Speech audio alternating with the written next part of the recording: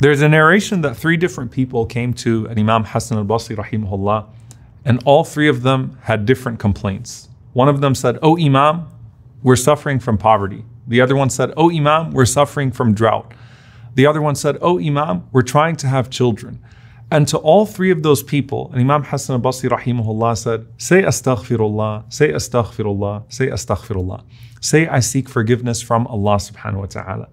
And when his students asked him, "Why is it that you said to all 3 people, say Astagfirullah?" He said, because if you look at the Quran, Allah Azza wa Jal says about Nuh alayhi salam, فَقُلْتُ اسْتَغْفِرُوا رَبَّكُمْ إِنَّهُ كَانَ غَفَّارًا. I said to them, seek your Lord's forgiveness, for indeed He is truly most forgiving. يُرْسِلِ السَّمَاءَ عَلَيْكُمْ مِدْرَارًا. If you do that, He will shower you with abundant rain. وَيُمْدِدُكُمْ بِأَمْوَالٍ وَبَنِينَ. He will supply you with wealth and with children. وَيَجْعَلْ لَكُمْ جَنَّاتٍ وَيَجْعَلْ لَكُمْ أَنْهَارًا. And He will give you gardens as well as rivers. And so istighfar, seeking Allah's forgiveness, collectively is the key to all goodness in this life. But more than anything that we ask Allah subhanahu wa ta'ala for of this world, it's also our path back to paradise. When Adam alayhi salam, our father, and Hawa, Eve, left paradise, they turned back to Allah subhanahu wa ta'ala in repentance. And Allah Azza wa Jal inspired them with the words, رَبَّنَا ظَلَمْنَا أَنفُسَنَا وَإِن لَمْ تَغْفِرْ لَنَا وَتَرْحَمْنَا لَنَكُونَنَّ مِنَ الْخَاسِرِينَ. O our Lord, we have wronged ourselves. If you don't forgive us and have mercy upon us, then we will certainly be amongst the losers. Now here's the thing, Allah gave them the words of forgiveness. And here Allah subhanahu wa ta'ala gave us the best way to seek forgiveness. And that in and of itself is a sign that Allah wants to forgive you. And I want you to think about the most forgiving person you have ever known in your life. And think about how quickly they forgive you the moment that you apologize. How quickly they relinquish a grudge, even if they had one, as soon as you say, "I'm sorry." And those people are nothing compared to Al-Ghafur, the oft-forgiving. All you have to do is say, "I'm sorry," and know that Allah subhanahu wa ta'ala is always willing to accept your apology. Now, istighfar, seeking forgiveness, is just one part of our wholesome package of turning back to Allah subhanahu wa ta'ala. It's essentially an admission of shortcoming that is verbalized. So istighfar is specific to the tongue. Nadm, which is regret, the Prophet ﷺ said, "An-nadmu tawbah," that regret is tawbah, it is repentance. Nadm is how you feel. It's the true remorse that you have on the inside. Istighfar is what you say. Astagfirullah, I seek your forgiveness, O Allah. Tawbah is what you do. It's the full repentance of turning back to Allah subhanahu wa ta'ala. This basically forms not just the beginning of the history of mankind when Adam alayhi salam and Eve leave paradise, but it forms the basis of your relationship with Allah subhanahu wa ta'ala. So at the very beginning, Al-Fudayl ibn Iyad rahimahullah was asked, what's more important, to do istighfar or to do tasbih? For us as human beings, is it more important for us to seek Allah's forgiveness or to glorify His perfection? Now obviously both are important, but he said that think about a garment that you have and there's a stain on that garment. So if you got a white thobe and you got a coffee stain on it, what do you do with that garment? The priority is not to embellish that garment. The priority is to remove the stain. And so he said, Astagfirullah, repentance, seeking Allah's forgiveness, is removing the stain. All the other forms of dhikr are embellishing the garment. And so they're both important, but you have to get back to your origin and remove the stain on your heart and then turn back to Allah subhanahu wa ta'ala. And the Prophet ﷺ was so comprehensive. In one authentic hadith, when someone would embrace Islam, the first thing the Prophet ﷺ would teach him is salah. And then the Prophet ﷺ would teach him the following dua. Allahumma ghfirli warhamni wahdini wa'afini warzuqni. So it's such a comprehensive dua. It's a simple sentence. Oh Allah, forgive me and have mercy on me and guide me and give me good health and provide for me. So the Prophet ﷺ said, this is a dua that you should say to keep yourself busy with in the very beginning of your Islam with Allah subhanahu wa ta'ala. But you never get past seeking Allah's forgiveness. There's always going to be a reason for seeking Allah's forgiveness. And that's not just because you are going to keep sinning. It's because you're never going to do good enough to meet what Allah subhanahu wa ta'ala has done for you. And that's the istighfar of the Prophet ﷺ himself. The istighfar of feeling naqs, of feeling deficiency. Now think about it in the capacity of everything that we've spoken about. You know how perfect Allah is. You've praised Allah for all of His blessings upon you, and you know that no matter what you do in return, you're never going to do quite enough. And so you always feel a sense of regret. And that's why when you finish salah, you didn't do anything wrong. You did the best thing you could possibly be doing when you prayed. But you say, Astagfirullah, Astagfirullah, Astagfirullah, right away. Why? Because perhaps some of my salah was lost. Maybe I was distracted.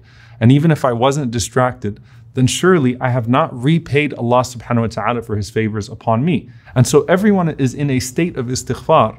Some are seeking forgiveness for the deficiency in their good. Some are seeking forgiveness for their sins. And Imam Sufyan al-Thawri rahimahullah, he said, that's why when Allah subhanahu wa ta'ala praises al-mustaghfirina bil-ashar, those who are seeking Allah's forgiveness in the last part of the night, that He's speaking to two different categories of people who are both making istighfar. He said, you have those who wake up in the very last part of the night to seek forgiveness with a small prayer. And then you have the friends of Allah subhanahu wa ta'ala who have already prayed a portion of the night and they're seeking forgiveness at the end of their worship. They're both praiseworthy, but he says their istighfar is not the same. You have the istighfar of the lovers and you have the istighfar of the sinners.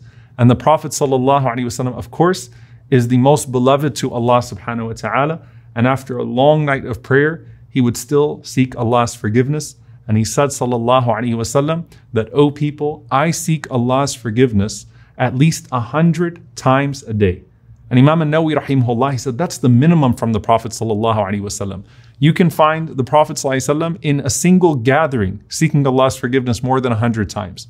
But he's saying that I seek Allah's forgiveness at least 100 times a day. What does that mean for the followers of Muhammad sallallahu alaihi wasallam?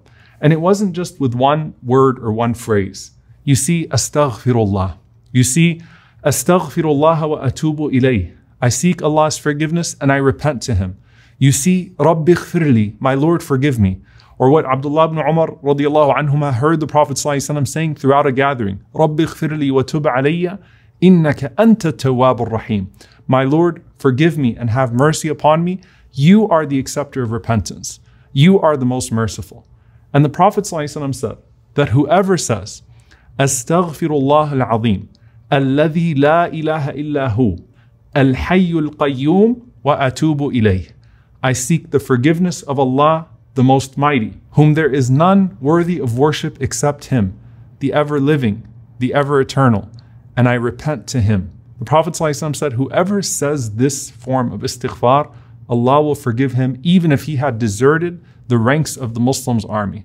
And that is, of course, one of the most severe sins, to flee the battlefield. And the Prophet ﷺ is saying that to repent to Allah wholesomely in this way forgives you even for that. He said, sallallahu alaihi wasallam, even when you sit together, he said when people sit and they speak in a gathering, and they end that gathering by saying, Subhanakallahumma wa bihamdik, ashhadu an la ilaha illa ant, astaghfiruka wa atubu ilayk. Glory is to you, O Allah, and all praise is to you. We bear witness that there is no God worthy of worship but you, and we seek your forgiveness and we repent to you. The Prophet ﷺ said, غُفِرَ لَهُ مَا كَانَ فِي مَجْلِسِهِ ذَاكَ, that anything that was said in that gathering will be forgiven bi'idhnillahi ta'ala. And he said the best form of istighfar, the best form of seeking forgiveness, it's called Sayyidul Istighfar, the master of seeking forgiveness. If you say it in the evening and you die, or you say it in the morning and you die, the Prophet ﷺ said, you are certainly from the people of Jannah.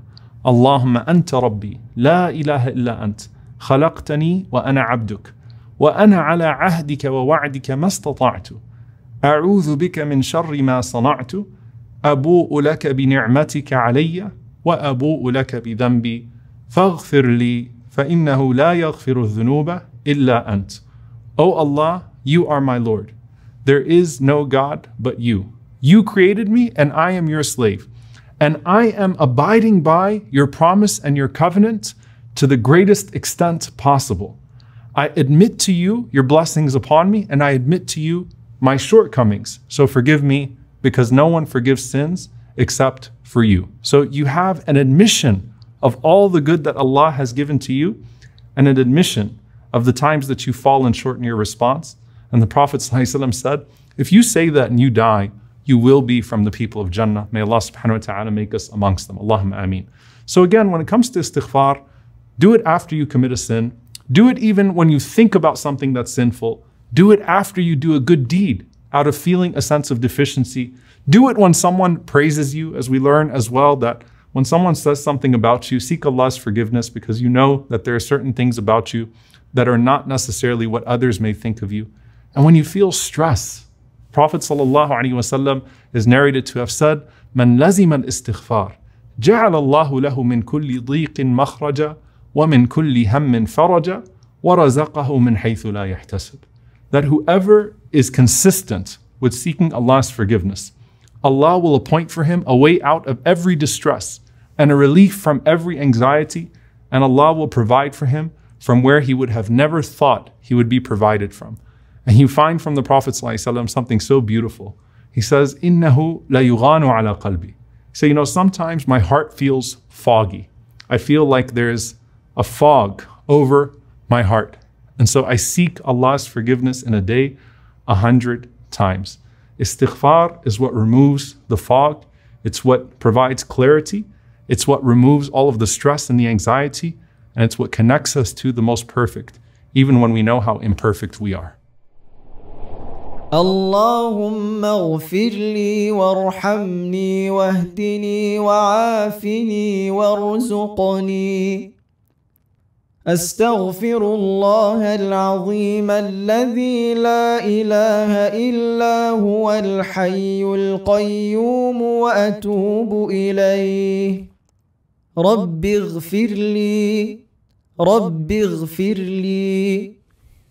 اللهم إني ظلمت نفسي ظلما كثيرا ولا يغفر الذنوب إلا أنت، فاغفر لي مغفرة من عندك وارحمني إنك أنت الغفور الرحيم.